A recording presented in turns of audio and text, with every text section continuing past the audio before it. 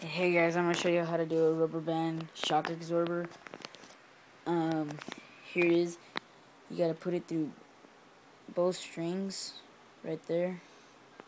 You wanna pull it and tie it as if you're like tying a shoe. Let me do that real quick.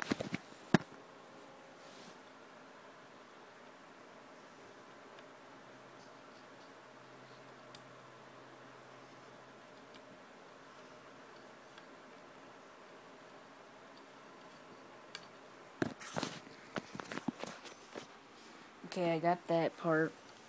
Now you wanna put it back in.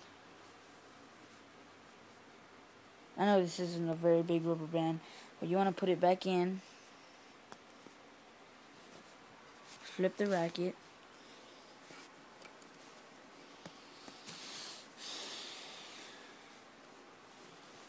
Okay, I got these two pieces. Okay, see, you got that part right there, and you want to do the same thing.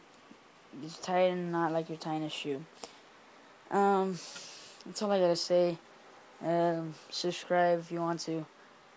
Thank you.